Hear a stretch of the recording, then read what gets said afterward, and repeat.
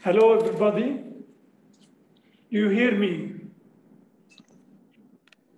دكتور دويري شلونك؟ أنا الدكتورة فضيلة من الكويت.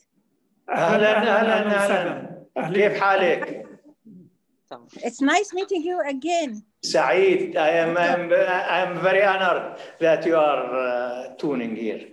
الله يخليك، احنا أسعد إن شاء الله. تسلم. يعني أكيد رح نستفيد إن شاء الله اليوم. إن شاء الله تسلم. الله يحفظك. Hello, everybody. Welcome to the platform of the Islamic World Academy of Science here in headquarters in Amman. As you are aware, food security is an important issue that contributes to the stability and peace in human societies.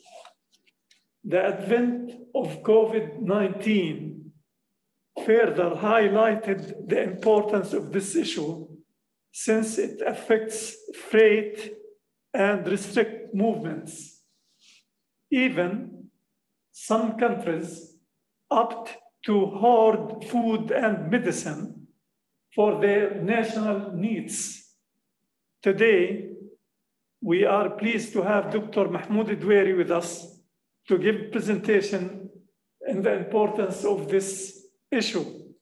Dr. Duwayri is a higher education, government, policy, and agricultural science expert and leader with more than 45 years experience leading national and international institutions.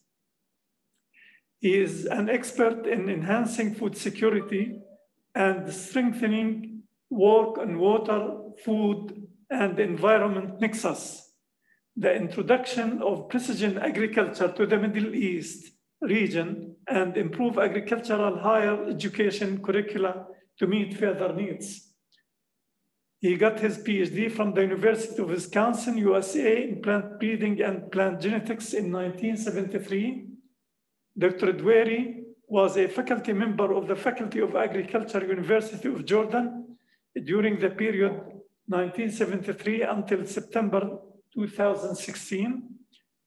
He was appointed as the Minister of Agriculture in Jordan, President of Ajlon National University, Director Plant Protection and Protection Division Food FAO of the United Nations, Rome, Italy.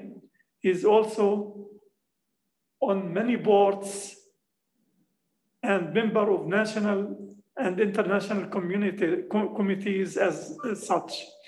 He is member of the Food Security Group of the Arab Organization for Agricultural Development from 2003 to 2008, member of the International Assessment of Agricultural Knowledge, Science and Technology for Development, International Agricultural Assessment from 2005 to 2008.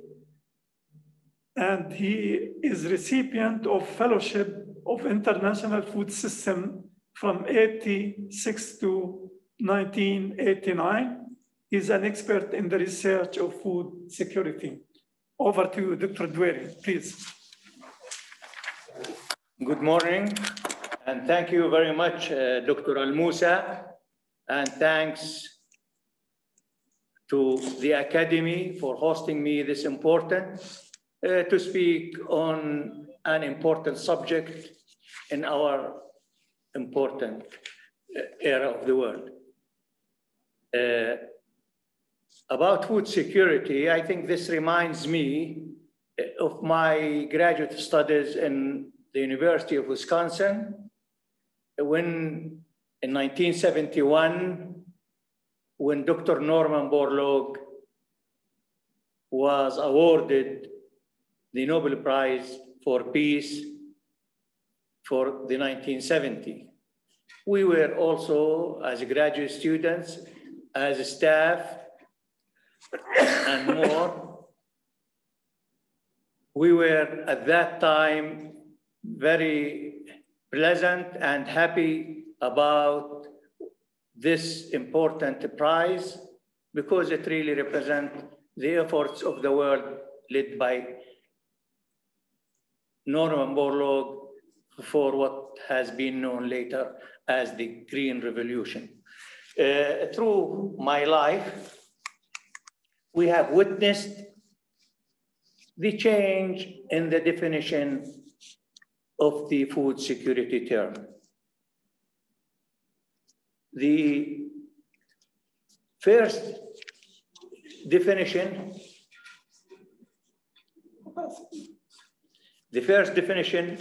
was defined in the 1974 World Food Summit, and it defined the food security as availability at all times of adequate world food supplies of basic foodstuffs to sustain a steady expansion of food consumption and to offset the fluctuation in production and the prices. FAO really has dominated the era of food security, and the definition in 1983 was expanded its concept to include securing access by vulnerable people to available surplus, implying that attention should be balanced between the demand and supply side of the food security equation. It ensured that all people at all times have both physical and economic access to the basic food that they need. In 1986, there was a global report, the Poverty and Hunger, which focused on the temporal dynamics of food insecurity. It introduced the widely accepted distinction between chronic food insecurity associated with the problem of continuing or structural poverty and low incomes. Access of all people at all times to enough food for an active and healthy life.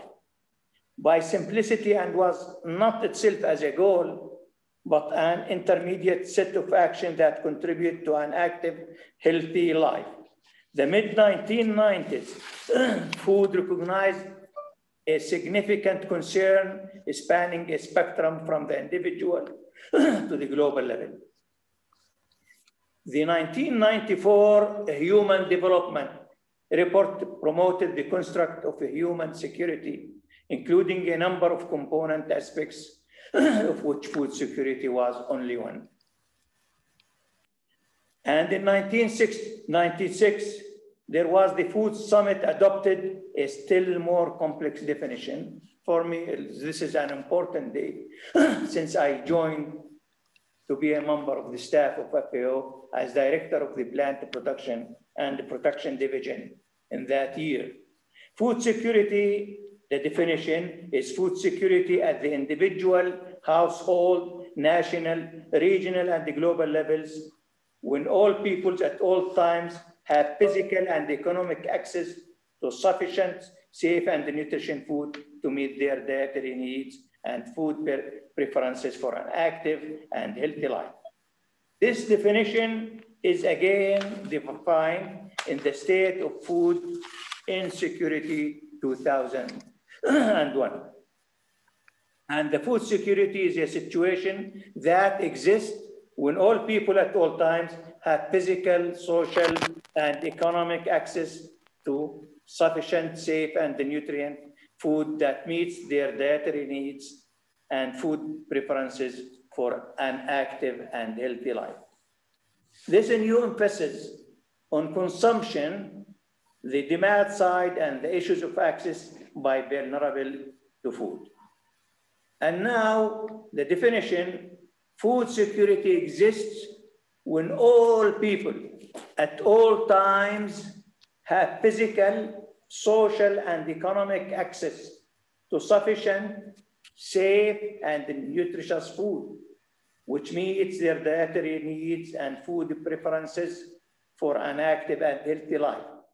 Household food security is the application of this concept to the family level with individuals within household as the focus of concern.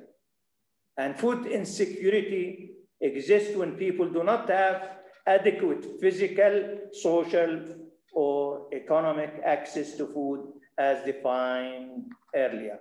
Let me just remind you, people now use almost more than 200 definitions of food security. But I think we have to stick to this important definition for clarity and for helping us to work toward the goal to have a food secure world. And therefore, from this definition, we have 4 pillars. These are the availability. Okay, is the supply of food adequate? Access, can people obtain the food they need? Utilization, do people have enough intake of nutrients? And stability, can people access food at all times? I think having reviewed maybe the definition, we can also see the milestones. We have for activities, global activities, which affected the food security issue. In 1974, as I mentioned earlier, we had the World Food Conference convened in Rome in 1974. And in this, I repeat that every man, woman, and child has the right to be free from hunger and malnutrition and set the goal of eradicating hunger in the world. And then an important activity in 1979 is the World Food Day, established in the occasion of FAO 20th General Conference held in November 1979. The first World Food Day was celebrated in 1981. Tomorrow, October 16, is the celebration of the World Food Day also. Of significance is the creation of the FAO stat. It used to be known as AgroStat, and then this is a FAO stat. The FAO stat is an important because it provides cross-sectional data relating to food and agriculture, as well as time series for some 200 countries. And then in 1992, there was the first international conference on nutrition. And in 1996, we have the Rome Declaration on World Food Security and World Food Summit Plan of Action. And in 1996 also, there was a meeting in Leipzig on the plant genetic resources and the importance of plant genetic resources for food security will come at a later stage here in this seminar or in this lecture. Okay, paving the way for the importance of genetic resources, there was later the giving importance of the animal genetic resources in the food security area. And then the Millennium Development Goals. Millennium Development Goal 1 aims at eradicating extreme poverty and hunger. And in 2000, in 2000, we have 3 targets, respectively, which read, have between 1990 and 2015, the proportion of people where income is less than $1.25 a day. Achieve full and productive employment and decent work for all. And in 2002, we have the report of the World Food Summit in 5 years, and I had the honor to represent the Kingdom of Jordan in that meeting.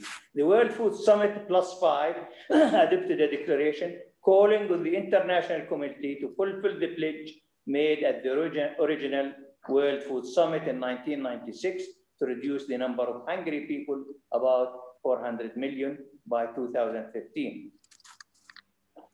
In 2009, the United Nations Secretary General, he established a high-level task force on food and nutrition security. And in 2012, we have a declaration, a future we want. Then the member states also acknowledge the food security and the nutrition has becoming a pressing global challenge. At Rio +20, UN Secretary General Zero Hunger Challenge was launched in order to call on governments, civil societies, faith communities, the private sector, and research institutions to unite to end hunger and eliminate the worst forms of malnutrition.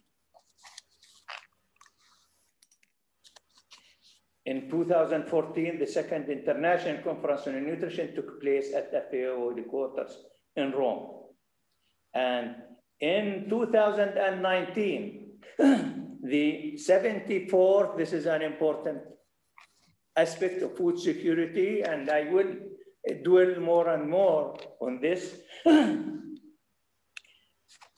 The 74th United Nations General Assembly, they designated the 29th September as the International Day of Awareness of Food Loss and Waste, recognizing the fundamental role that sustainable food production plays in promoting food security and nutrition.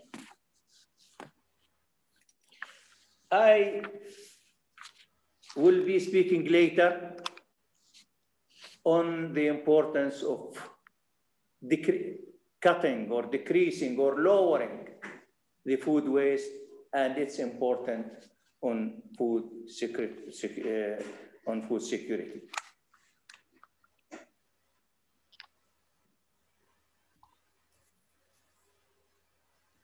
When we are talking about food security, we talk about important crops. And this table, the first table,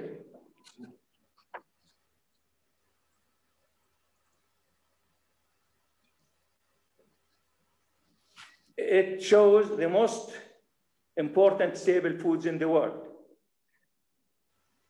Maize is almost, yes, maize is 19.5%.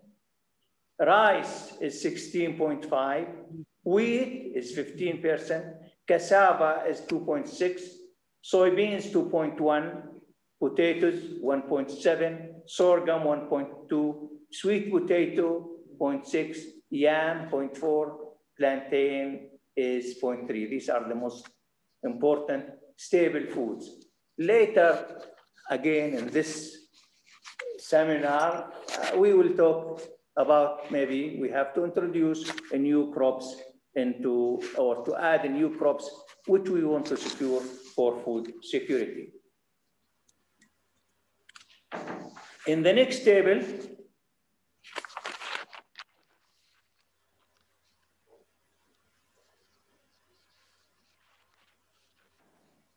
shows the largest food exports by country. You will note that the United States is #1, which export about 72 billion worth.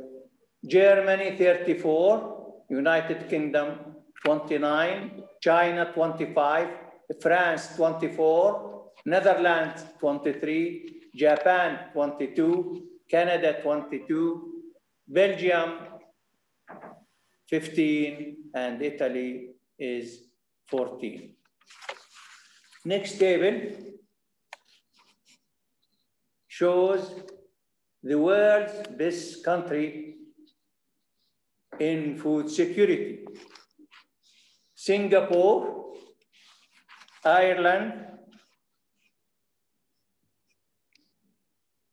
but let us go to Singapore is the most food secure country with its citizens having access to safe and nutritious food at affordable prices. However, Singapore imports 90% of the food it consumes and produces a mere 10%.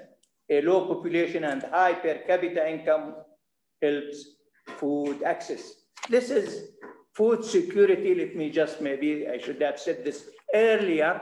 Food security is different than food self-sufficiency. I think in early 70s, we used to say, well, okay, we need self-sufficiency. But look here that a country which imports about 90% of its food is only, is number one in food security. Ireland produces a vast majority of what it consumes. The secrets of feeding its population lies in the adoption of technology and in food production, the diversification of agriculture, an established network of food distribution, and an improving per capita income. Large-scale production ensures efficiency and sustainability in the agriculture sector, while sufficient rainfall all year round promotes consistent use of available land. Well, somebody may think then how we can improve the food security in a country is some of these, but of course, some of these important factors. The United States and the United Kingdom, they really come number 3 and 4. And then the Netherlands is number 5. Australia is number 6.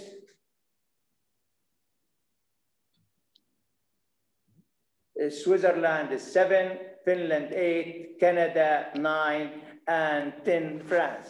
Well, okay, since this maybe seminar concerns mostly the Arab and the Muslim countries, you see that these 10 countries, none of them really fit in the category to be in the number 10.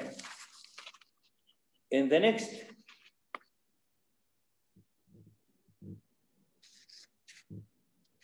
Turkey, we have, okay, number 10. Okay, please, number 10, go back, please. Okay, this is the best country for food security. But again, for food production, okay.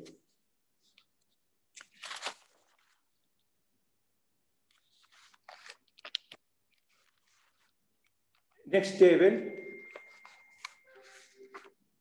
Next table is the performance of top 15 countries on their 2019 FAO food security. Here in this table, okay, I really expanded than the normal thing, which we say, okay, 10 most, 10, 10, etc. So we want to see if we can include any of the Muslim countries, okay. So for the performance of top countries on their 2019 food security score, look here is the country. You will find that again, we listed the 10 countries. Qatar becomes number 13. And in the overall score, it is 81, then Denmark, and then Belgium. Okay, we said what are the pillars of food security: affordability, availability, equality, and safety. And we have, when we make this score, really, we are talking about these scores, and this will give us the overall score. When we have to take in consideration affordability, availability, and equality. Okay, what about the Muslim countries? Performance of the top 5 Muslim countries based on, okay, the first country is Qatar, of course, then followed by the United Arab Emirates, Kuwait, Malaysia, Saudi Arabia, Turkey, Oman, Kazakhstan, Bahrain, Azerbaijan, Egypt, Morocco, Indonesia, Jordan, and Tunisia. These are the 50. But as I mentioned before, Qatar is the only one which tops at least the 15 countries. This shows that the Arab countries, the Muslim countries, the developing countries, they have to do a lot of effort. They have to do a lot of effort in to try to maintain a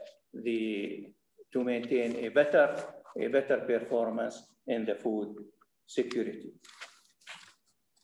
Now, when we are talking about, okay, we know about it. Okay, however, let us finish from, there is a table, there is a graph here. There is a graph because this graph shows, you know, if we go to the 1970, 72, and the global wheat production from 2011, 2012 to 2019, 20, okay, it started about 492, and then it reached about close to 700 million tons of wheat. So there is a significant increase. But if we go, this is not present in this table. This is not present in this table. If we go to the 70, when I was just telling you, and when the whole concept of food security has been developed, we have less than 400 million metric tons. This shows the amount of contribution or the amount of increase in the production. The last year, okay, estimated the production in the 2020 is 758 million metric tons. Okay, so this is, I mean, okay, we keep as agriculturists, we are proud, you know, to see that we are doing a good job. The job is to increase the food production to really respond to the food security. And we will, when we look, what are the challenges which are facing the food security? Why, though we have this increase, why, though we have this increase in the tons, in the cereal crops, in the major crops, in the new crops, in the animal production, what is happening? Okay, I think, you know, these challenges which are facing us they are the rising population. Rising population, there will be 220,000 people at dinner table tonight who were not there last night, many of them with empty plates. So there is the increasing population. What else?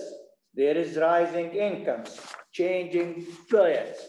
Today, with incomes rising fast in emerging economies, there are at least 3 billion people moving up the food chain toward westernized diets.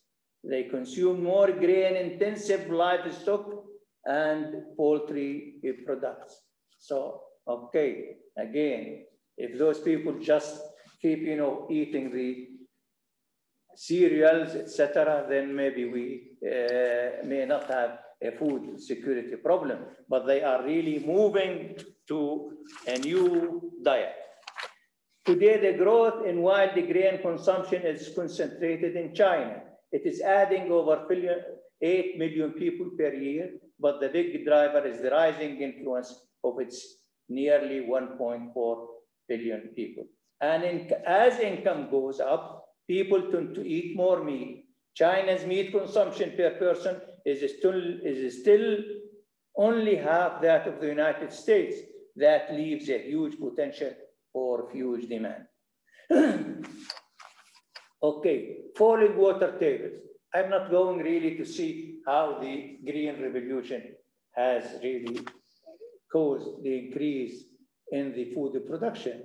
Of course, you know, many people claim that, okay, because we use more water, we use more fertilizer, we use more pesticide, etc. But okay, the Green Revolution has saved millions of people. Okay, falling water tables is a challenge. In India, some 190 million people are being fed with grain produced by over pumping groundwater. For China, the number is 130 million. Aquifer depletion now threatens harvest in the big three grain producers, China, India, and the United States, that together produce half of the world's grain. The question is not whether water shortage will affect the future harvest in these countries, but rather what they will do soon. You know, here in Jordan, we also, again, we are lacking the water, and we are using the water aquifers to produce more agricultural crops. And we know the results of using more water, what is going to affect. So the using more water and irrigation for the major food crops may really cause some of the problems. As we say then, since there is water shortage, there is a slowing in irrigation. Water supply is now the principal constraint on efforts to expand world food production. During the half of the 20th century, the world's irrigated area expanded from some 250 million acres in 1950 to roughly 700 million in 2000. And it's almost now 1 billion. Okay, this near tripling the world irrigation within 50 years was historically unique. Since then, the growth of irrigation has come to a near standstill. There is increase in soil erosion. And I am glad, to know or to read that even the World Food Prize has been granted to some soil scientists. So not many of us would recognize that soil is important for food production. I mean, we take this for granted, but soil is very important in the food production. And therefore, the increasing soil erosion is causing a problem. So therefore, we can say that nearly a third of the world's crop land is now losing topsoil. And the climate change, well, as I always say, the climate change, it is really a fact. And therefore, climate change is affecting food security. The Arab, the Muslim countries, the developing countries, every country has really to take care of the climate change and respond to this. One important thing you remember, okay, is what we call flattening yields. Why? Okay, and therefore, the Green Revolution, again, I go back to the Green Revolution. We have a great increase in yields due to the Green Revolution, use of pesticide, use of fertilizers, use of new developed varieties. Now I think we are coming to a slower increase, and that is what we call, it is a flattening yield. Therefore, we have really to find that we have to come up with new technologies and new varieties which can make new jumps to really take care of this flattening yield.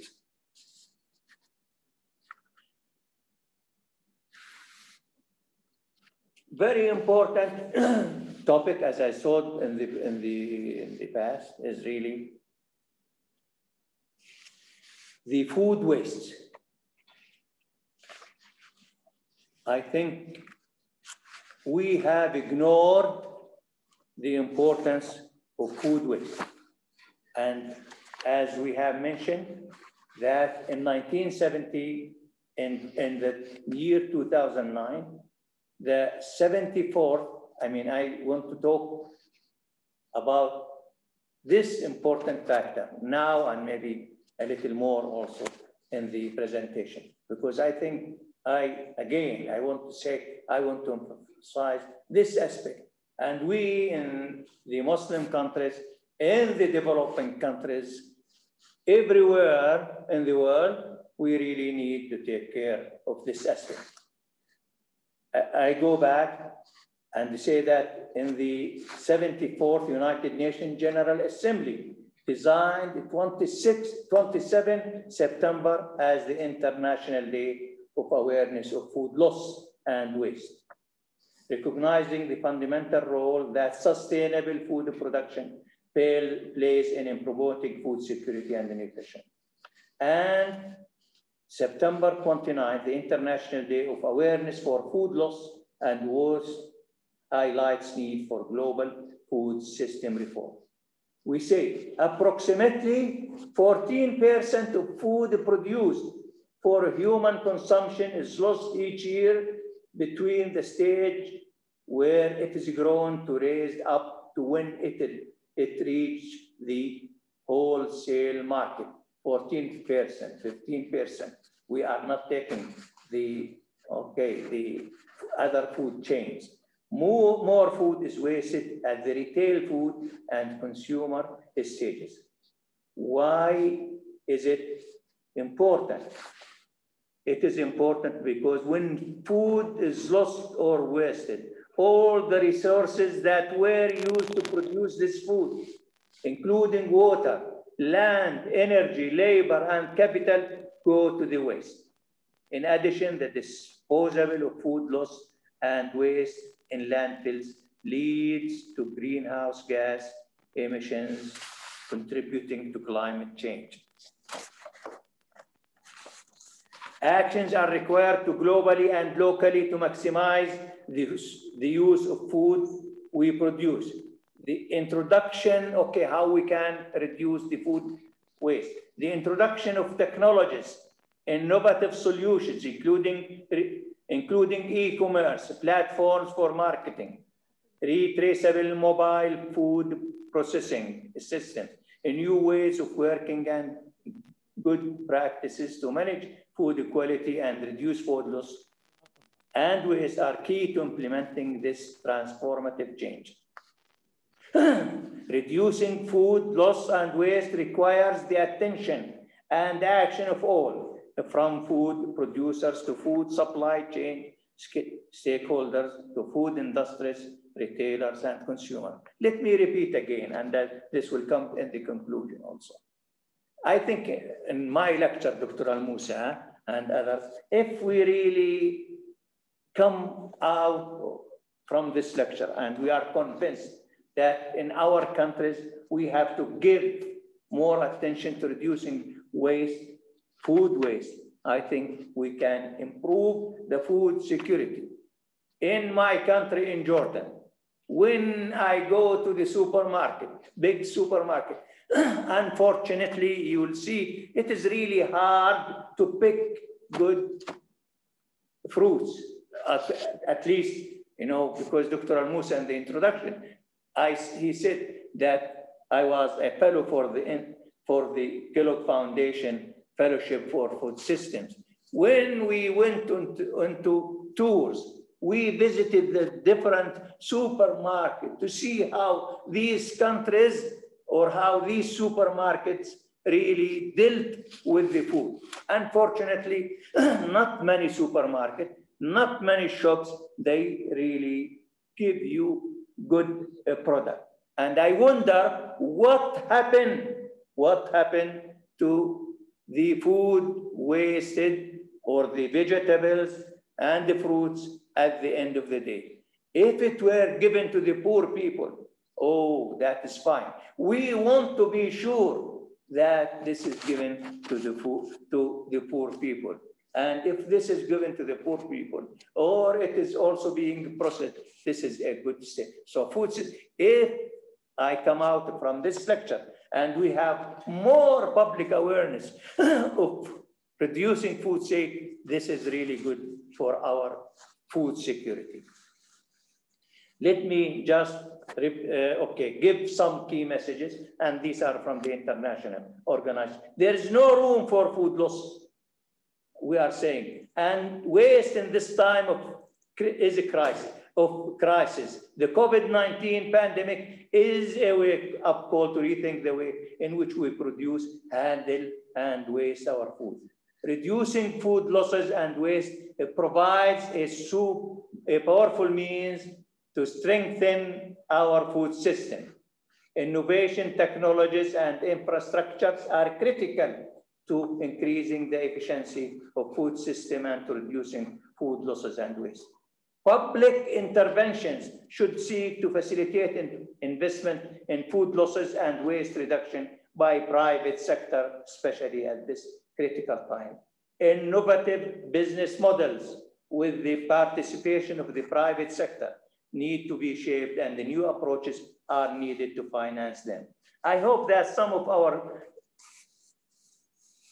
university professors are watching or reading or will be reading, and more efforts on research on food security and more efforts on reduction of food waste in any of the Arab and the Muslim countries should really take place. I have more on the food because I think this is an important topic, and there was a celebration of the food and organization on the 29th of September about the cutting of the food sector. Now we are, okay. Now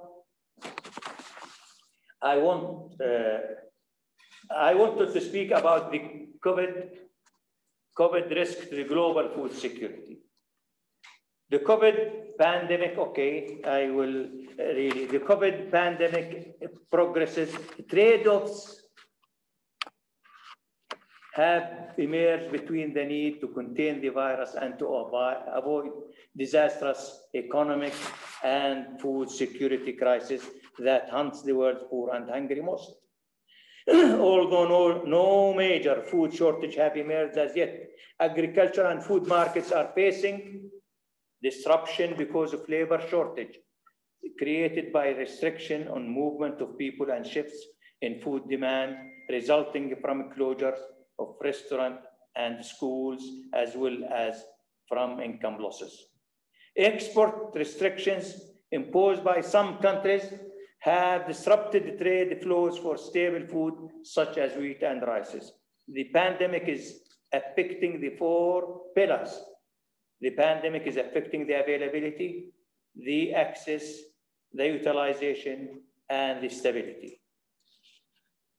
COVID-19 is most directly and severely impacting access to food, even through impacts, though impacts are also filtered through disruption to availability.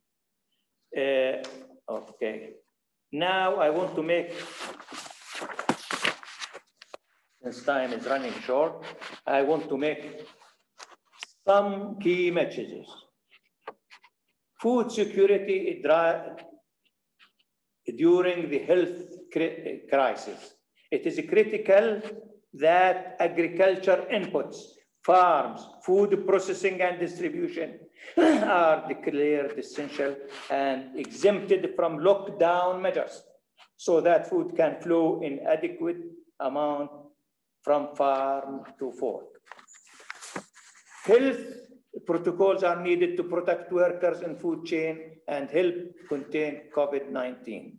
Incentives and support for transport and logistics, including deliveries to needy areas and for the sick, are also important. Second, COVID-19 has highlighted the importance of early detection of a new infectious disease, 70% of which have their source in animals. Improving surveillance system for zoonotic disease arising from animals used in this food chain is vitally important for avoiding future catastrophe. Okay, so far we have globally, there was an over-reliance on a few stable crops. We named them maize, wheat, rice, has resulted in limited diversity of diet, a leading cause of persistent malnutrition. Nowadays, and that is in FAO and in plant genetic resources, the global plan of action of plant genetic resources, that neglected crops or orphan crops could be global solution for food insecurity. Crop diversification hold the solution for each of these problems, and with thousands of largely untapped food species, the possibilities are vast. We have also to maintain the biodiversity and benefit from it.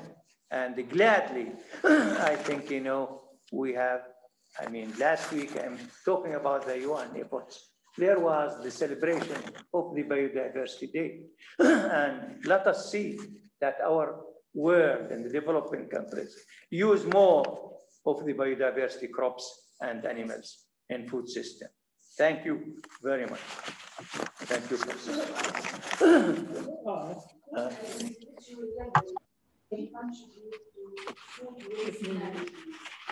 Okay, thank you, Dr. Duwayri, for this nice presentation in which you highlighted many important issues on food availability and food production and the alarming issue of food waste, where 14% had been wasted from along the food chain supply. And you connected these items and things to the United Nations Millennium Development Goals and Sustainable Development Goals. And you touch on the food security under catastrophic crisis. Now we can entertain some questions, and probably there are some questions coming with the chat. Could you? I can't see them. I can see them. Okay. You want me to? This is one question from Hina Jeffrey. Hina Jeffrey. Yeah. In? Yeah. Okay. From Hina Jeffrey. The question is from Hina Jeffrey. Okay, on an individual level, how can we contribute to food waste management? I think this is, thank you very much. This is very important question. I think every time, if I understand well, we go to the grocery shop, to the shop where we want to shop, don't buy more than your needs are. Or if you bring them, you have to store them well, and you have to be sure that you are using them. You are, okay. I think here, I mean, let us take Jordan. As a developing countries, people go, of course, the large families, sometimes the small families, they go and buy tomatoes, buy box, eggplants, etc. We have to be sure that this is not going to, some of it is not going to be used. And the garbage it ends up in the garbage. Therefore, this is one reason we should not use more than what we can consume. This is happening at the household levels. You buy, okay, I'm not against cucumber. I like a cucumber, but in Jordan, you buy 2-3 kilo for people, 2-3 member families, and they don't maybe eat them at the end of the week. They are not usable, and you end up throwing them or not using them, etc. I think the same with the grapes, the same with tomato, etc. Therefore, you have either, when you want to buy them, you have to store them and you have to use them. This is very important factor. Bread, okay. I mean, I have a graduate student who did a bread wheat waste in Jordan. We found that it is up from the seed till the fork, till the mouth, that about 30% of the wheat in Jordan is lost. Of course, you may say, okay, this goes to the sheep, this goes to the goat. This is not true always. And you remember in Ramadan, I mean, if you are living in a Muslim country, you see that there are tons of food is going to the waste. Okay, there's a lot of money going into this, and the government has to take care about how to treat this waste, how to move it, etc., etc. Therefore, at the individual level, thank you very much. I think awareness at the individual is very important. I hope that each TV station, you know, they have ad every day to the household people, not to purchase more than you need. Look now, during the COVID, okay, when you have lockdown, you will see that many people purchasing the wheat, the bread, and maybe after 2 days they are throwing the bread and they are throwing the vegetables, and this is really, it is an important aspect where we have to really take care of the waste. And I think, thank you very much for the question. Okay, please, if you allow them to speak, maybe. Can you allow them to speak? Yes, if you can allow them to speak, yes. Yeah. Much better. Yes. Anybody want to speak? Just raise your hand. Yes, Rida. Rida. Okay, well, thank you, Your Excellency, for this fruitful presentation. And actually, you targeted main subjects, which I think now we have to be very careful, especially after the COVID-19 pandemic. But what I would like to here focus a little bit, you know, today, we are focusing a lot on smart agriculture. We are focusing on ICT utilization in agriculture. And at the same time, we are talking about small farmers at a huge scale, especially in the developed countries. But how can we manage really the use of smart agriculture, ICT applications? At the same time, we are dealing with the small farmers who are really a big part of the situation in the developing countries, especially in our countries here in the Middle East and in most of the Islamic countries. Thank you very much, Professor Shibli and Your Excellency. Well, you know, we always find excuses for not doing things. Mm-hmm. Learning and teaching is not, it takes time, and we have to start. We have to start. When these telephones started, we did not know how to use them. Some people, they use them for every aspect of life. Farmers have to be empowered to use the new technology. And again, you say, since you use the smart, they are also smart. We have to teach them that an extension agent, I don't know, okay, to make it simple, should not visit him. He can communicate with him.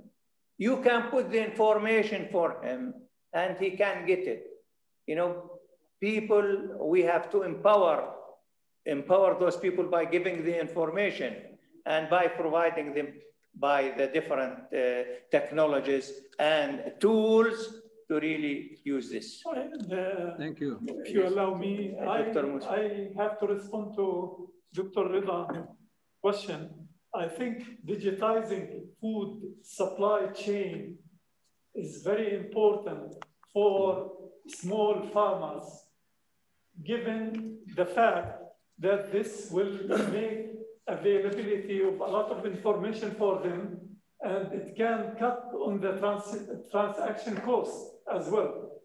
So, but the thing which had been raised by Dr. Duwayri is that we need really a training and awareness programs should be taken by the public sector to train the farmers, small farmers, how to get into the sphere of digitization. So I think it is of benefit. And we need, of course, a national system for information to gather the information from the farmers, from all stakeholders in the food supply chain. Thank you. Well, let me dwell on this thing. Let me dwell on this thing. In the year 2000, when I became Minister of Agriculture and I came back from FAO, when I wanted some technical assistance from FAO, the Director General told me, if I want to help you, this is 2,000 years ago, this is 20 years ago. If I want to help your country and you have been an employee here, we have to improve your information system in the Ministry of Agriculture. I hope you know the people, the policymakers in the Ministry of Agriculture. I hope the Prime Minister listens to this, that in 2000, we were given assistance from a few to form an information technology in the Ministry of Agriculture. Okay, my lecture is based mostly on information from FAO. Therefore, I think we want to emphasize that we want information, information, and information. Thank you. Thank you. Hello. Hello. Yes. Hello. It's Professor Oscar from France. Yeah. Hello, can you hear me? Yes, please. You know, it's a very interesting talk, but I wanted to point out the things which are fighting against the food security. That's we have a problem of fresh water that we need, and fresh water is decreasing all the time. And second is the desertification. We are losing more and more land into the deserts. And third one is because of the climate problems, the heat problem, which is affecting the yield of the crops. And the fourth point is the new diseases which are coming up, which are very dangerous for the food production. There are four points which are fighting against the food security in the world. So we have to take care of all of them. There are 4 points which I've raised, which are fighting very strongly against the food security in the world. What is being done there? Can you say something on that? Well, okay, thank you very much. And now, if the diseases, you are talking about the major food crops, the Global Rust Initiative, which is by Summit and by the CGR systems and by USDA Agriculture, is really, they have the early warning about the rust systems. And this is also true for the new diseases. So the rust is one of the major problems facing the food security or the wheat food security. So there is an international effort for that. About the desertification, of course, we have climate change. We understand there's a climate change. And we have the CGR, they work more and more, you know, to really, and the national programs, to find varieties and to reduce the use of varieties which are suitable for increase in temperature, for decrease of water, etc.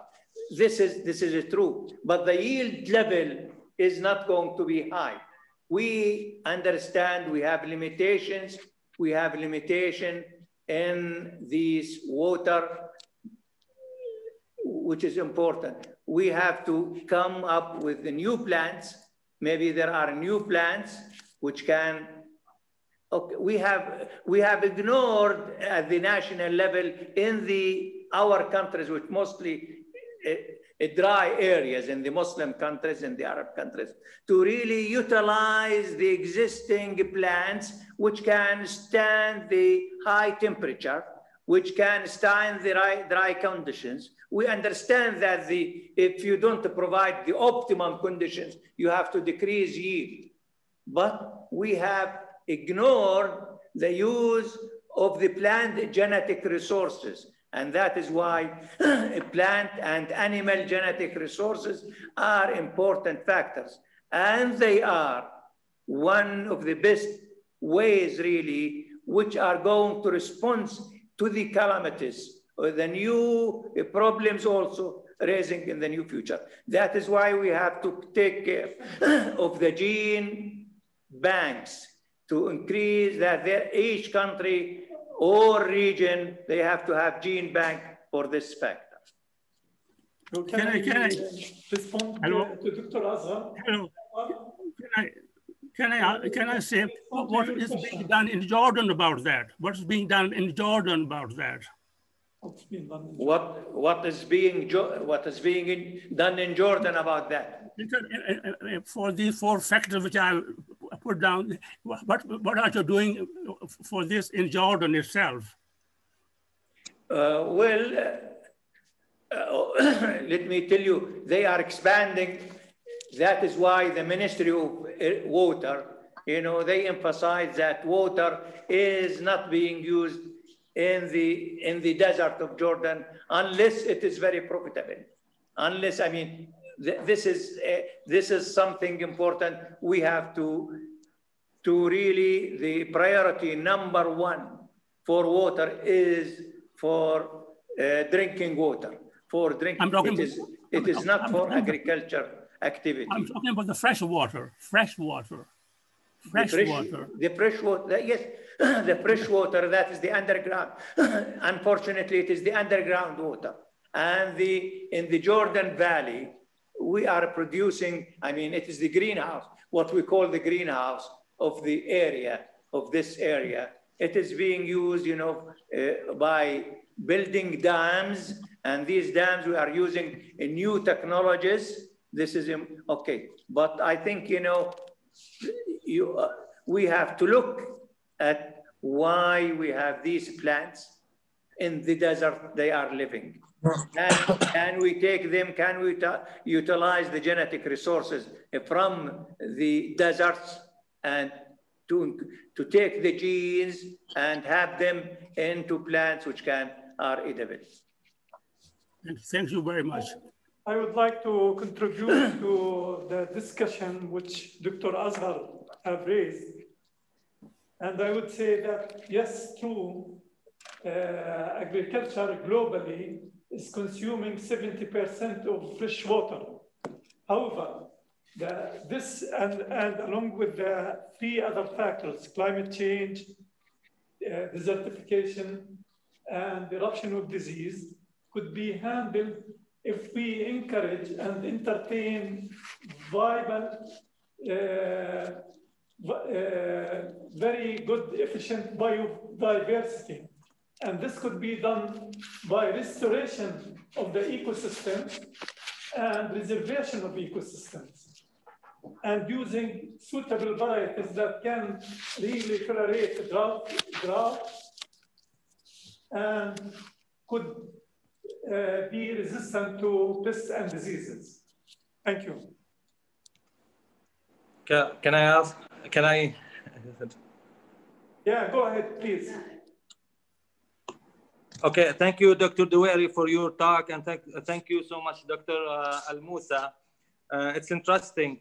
I just want to highlight there is a need for increasing investment in bioeconomy, innovations, and using gene editing technologies in like CRISPR, Cas9 in our breeding research, in research institutions and academic institutions in our regions.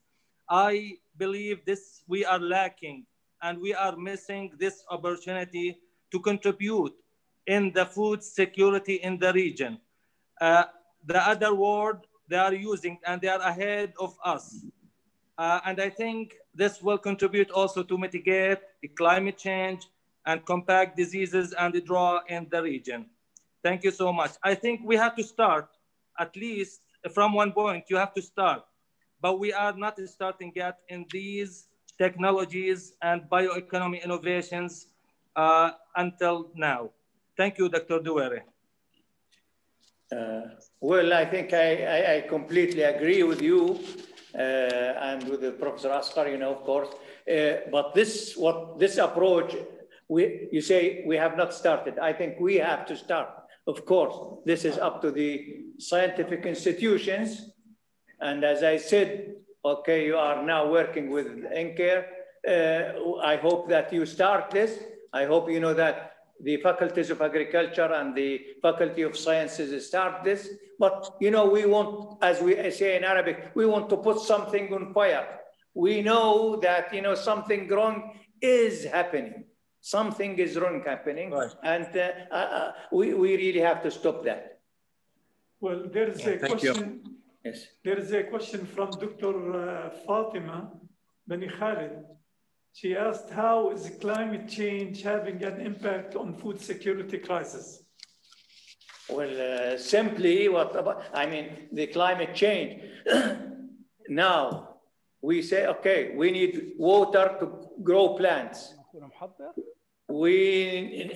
So if the rainfall is decreasing, this is going to affect our lives. This is going to affect the yield of the crops. If the temperature is rising, this is going to affect the crops. And as Mr. Nail said, we need to start a new scientific programs. We have this is a fact that climate change is happening, but you cannot really do a few things. I mean, the adaptations, there are some adaptations in the crop itself, in the animal itself. This is going to take time, but we have to find crop methodologies, planting methodologies to cope with the climate change. You have to grow crops which can stand the drought. You have to grow crops which stand heat, etc. Well, we have a question from His Excellency Dr. Adnan Badran. Dr. Adnan, yep. Please. Yes, well, I want to thank the speaker, Dr. Duwayri, for a very interesting lecture about food security. My comments here, I think after COVID-19, we have to redefine food security.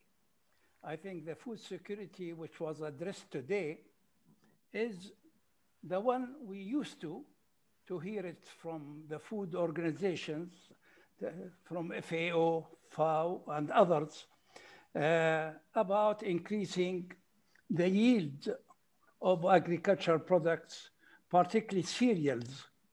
I think when we look at the data introduced by Professor Duwayri today, for example, he cited Singapore as #1 in the world in food security excellence.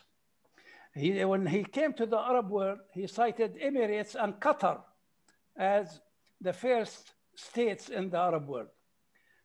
Well, we know that Singapore has no water.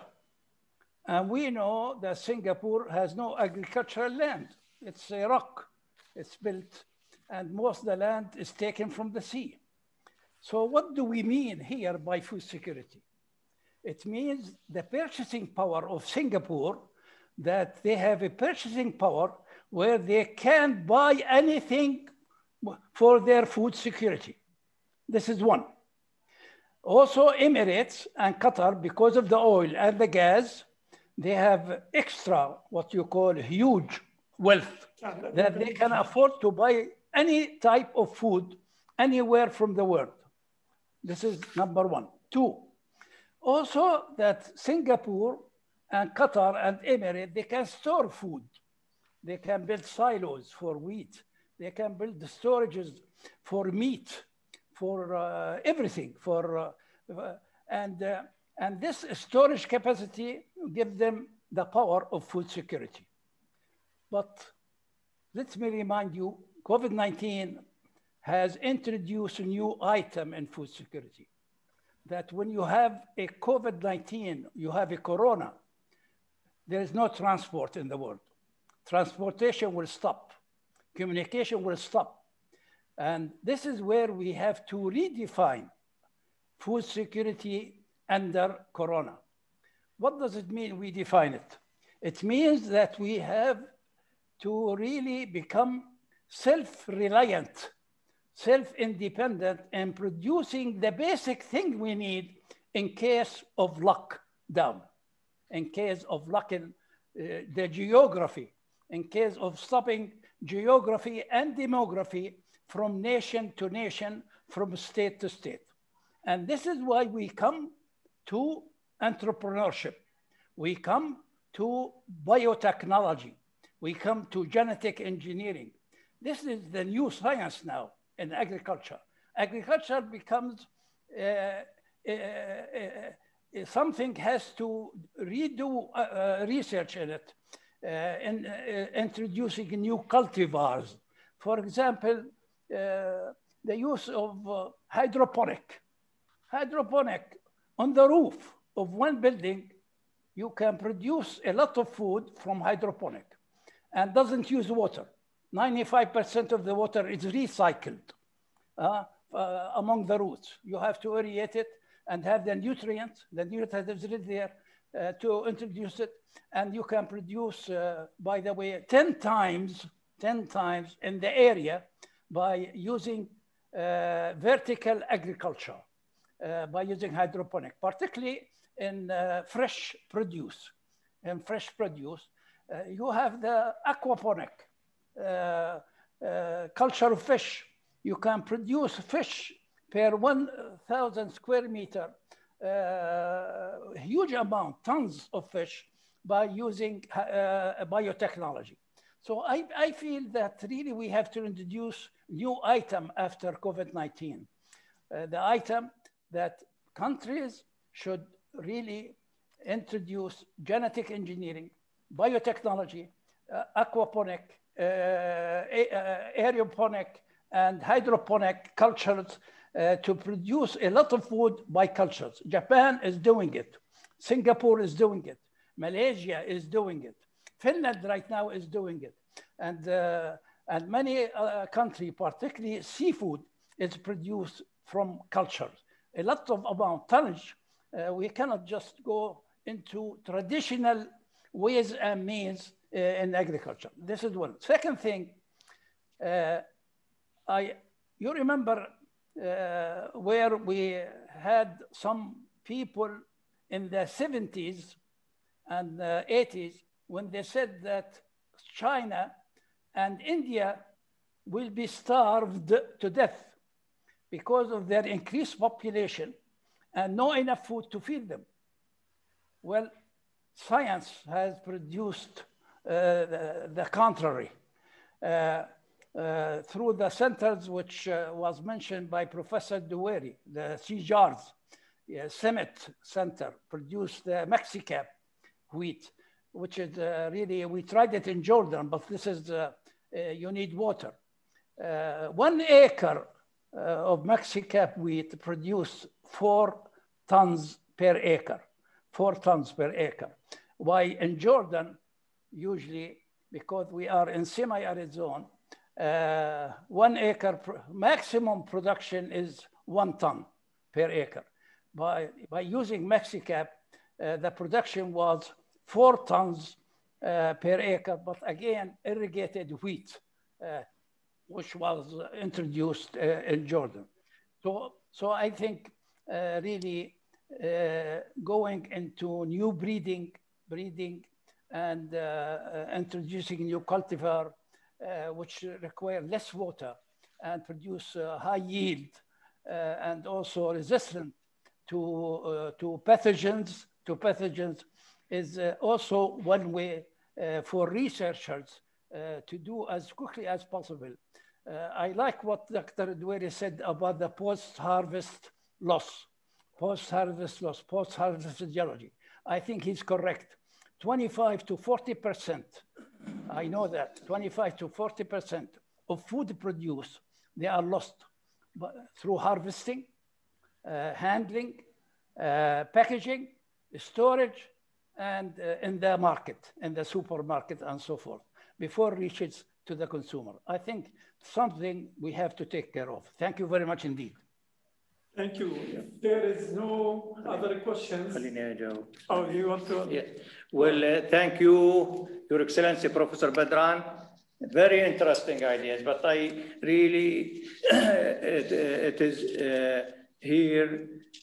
When we started, you were also a graduate student. We were talking about self-reliance, by producing, but we have to realize that no country, I mean, small countries can be self-reliant on the production of foods. This is important. But the COVID, I did not make this clearly.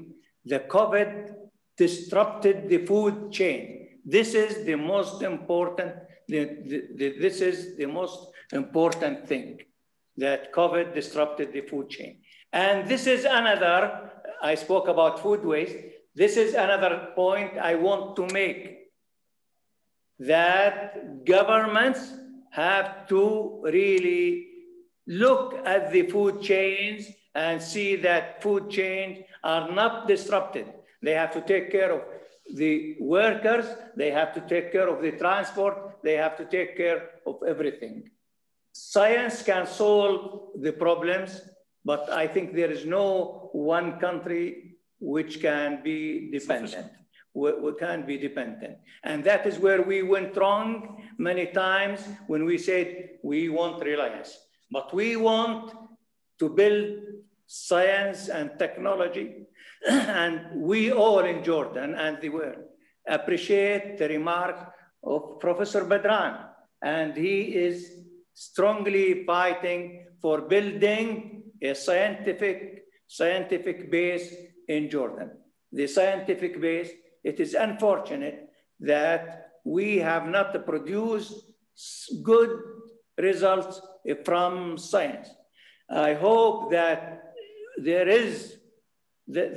will be a meeting on how we can maybe use science for our needs in this country. And agriculture is important. I appreciate your points, and I think they are worth, but I appreciate, we started the projects when you were also the Secretary General of the Science and Technology Society about biotechnology. It is unfortunate that nothing has resulted. This is in Jordan, and this is also in Arab countries. We really need somebody like you to be pushing and to really take the leadership as usual with your success project. Thank you very much. Okay, we'll take the last question from Dr. Azhar. Dr. Azhar, go ahead, please. I just wanted to talk about the artificial rain which is being organized in Jordan, and that to decrease the amount of fresh water from the rain. And I know that they have these scientific systems in Jordan. They have increased the amount of rain about 20 to 30% every year. And that's a good addition. Could you say anything about these means being used in Jordan? Unfortunately, I don't really know about it. Somebody from the audience. Well, I think by law, and even by custom, Jordanians have their cistern structure over the buildings, and they might have some reservoirs under their buildings as well. So this sort of compensate for the shortage of water when the water is cut off, because we don't have available running water all the week. So this will compensate. No, he's asking about increasing rainfall. There are technologies. Anyway, in the Badia or in the desert, we have been successful. Technology which is being used in Jordan, as far as I can understand, has increased the amount of rain on the average about 20 to 30% in the country. And these are there was a trial. Maybe Dr. Badran knows. Dr. Awais or Dr. Awais. Dr. Awais, Dr. Deep. Yes, hello everybody. Well, thank you very much, Dr. Duwayri, for great talk. And I think this subject is timely, not only because of changes in the politics around the world, but also because of the COVID and because of the climate change. I have a comment, but I would like to respond to Dr. Asghar regarding rain simulation and rain enhancement.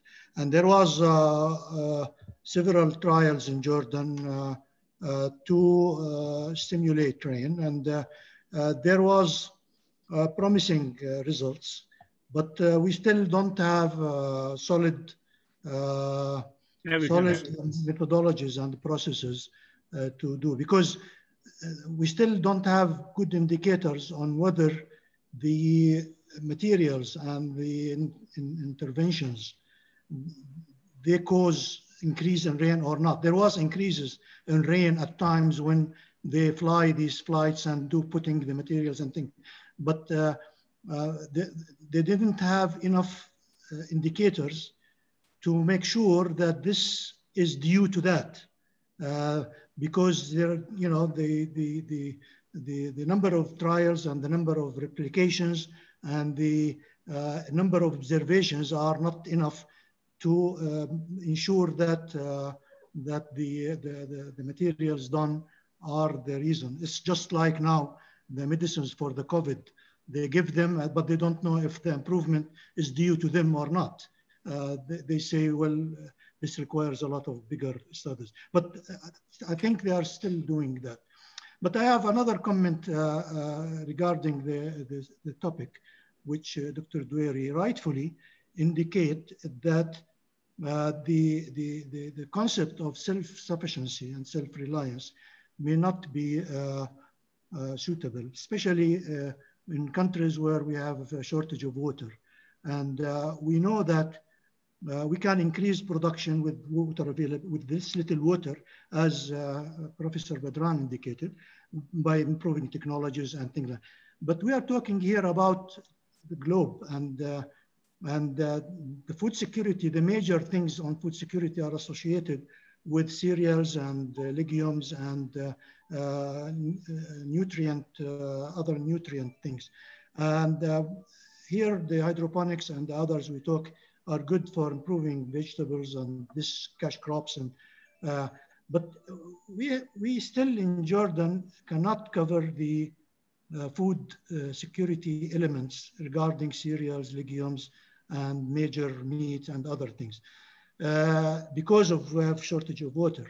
It's not, I don't think the problem is shortage of land, but it's shortage of technologies. And I think the technologies can utilize the land much better than now, even without going vertically in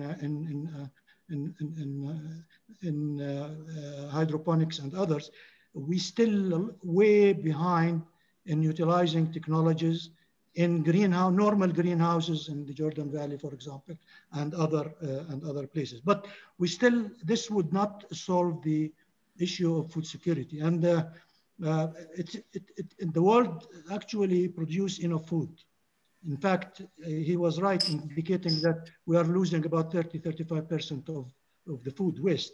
And there is surplus in the world. The problem is the distribution and the affordability. The poor countries cannot buy the food when they want to buy it. They can't because they can't afford it.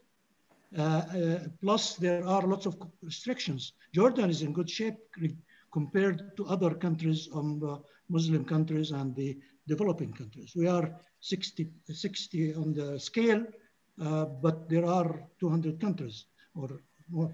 So we still have problem in distribution of food, in the relationships between countries, in securing that food security is important. There are commitments from the United Nations. There are commitments that we are seeing the world is going into isolation. They are going, in the last years, countries are becoming unilateral relations. They are worrying about themselves internally. And there are sanctions everywhere. Politics is used to prevent countries from getting fertilizers, getting other things. There are lots of problems in the world where this food doesn't go to about 25% or 30% of the people, including people in this region. So how this can be overcome is not by increasing only production. I mean, I'm for increasing production internally because that helps, but that doesn't solve the problem. Jordan imports 80 or 90% of its cereals. If we put all the water of Jordan to produce wheat we will not produce 10% of Jordan consumption or 20%. So this is no way. So do we improve food security by, for example, increasing our storage? You remember in 2008, when Qatar, with all the money they have, they could not buy wheat at any cost because the wheat was not available in the market. There are crises where the money doesn't make. So here, for example, the storage for security for years is one solution, and the local reliance. The reliance is that you produce when you need to produce. You don't need to use the water every year to produce things and where you can buy it cheaper, but you can produce it when you need to produce it, that you cannot import it and you cannot buy it.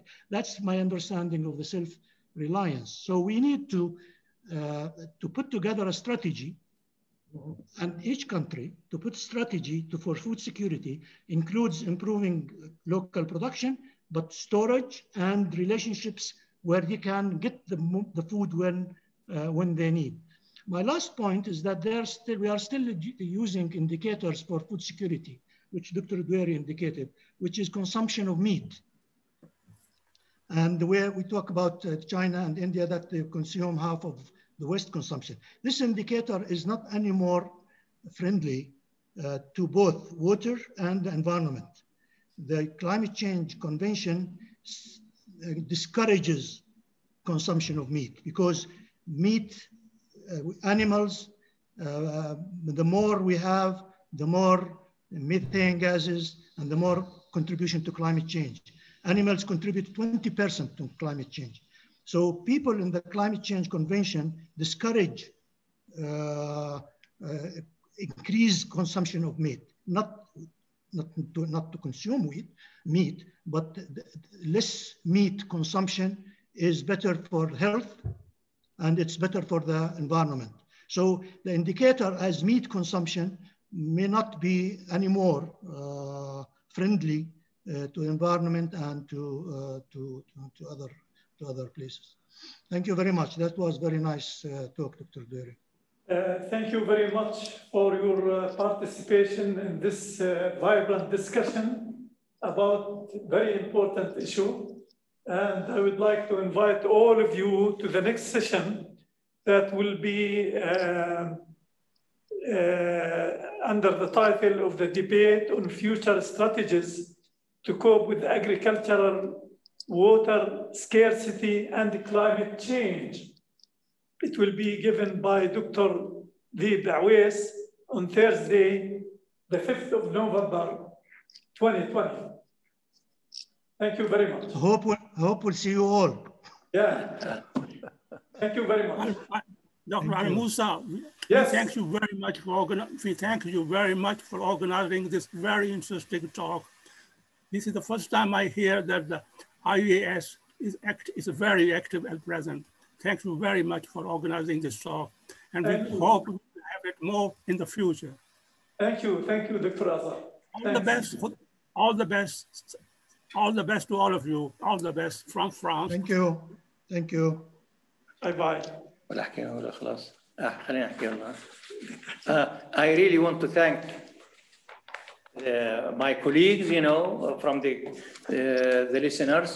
I have learned a lot, but let me just emphasize that food security is a complex and an important issue. There are many factors, but we also, in any country, there are comparative advantages. For Jordan, we can produce many crops, sell them, export them, be self-sufficient, and instead import the crops if they are available. But since, I am glad, to note that His Majesty the King is very important, has visited the silos for food security, for wheat, for barley, for sugar, etc.